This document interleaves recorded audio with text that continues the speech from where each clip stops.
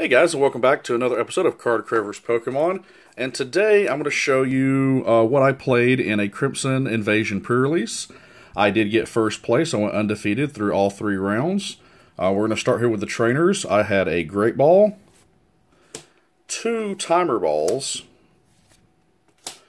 a Nest Ball, Professor Kuiki, a Lily, and 2 Sophocles.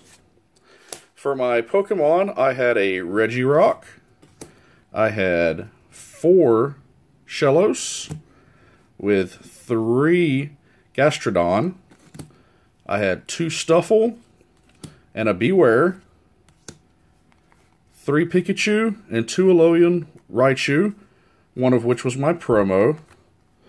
Honestly, through most of my games, the MVP was Gastrodon. I mean, Eerie Fluid for 30 that confuses a Pokemon for only 2 energy. Earthquake, 2 fight, 1 colorless energy, so 3 energy total for 120. Pretty much one-shots anything that's not a GX. Loaded him up, went to town. It was worked out really well.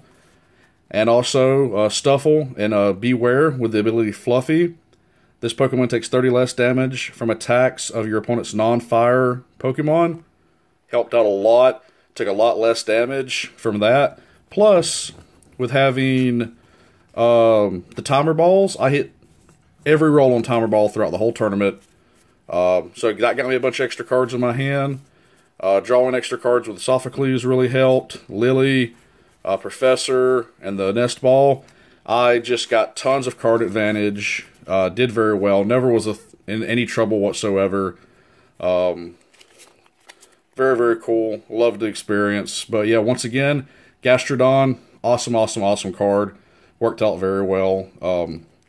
Thank you guys. Please like and subscribe to the channel. Anybody that subscribes and leaves a comment in any videos posted in November will be entered into a chance to win a Crimson Invasion booster box. Thank y'all, and y'all have a good day.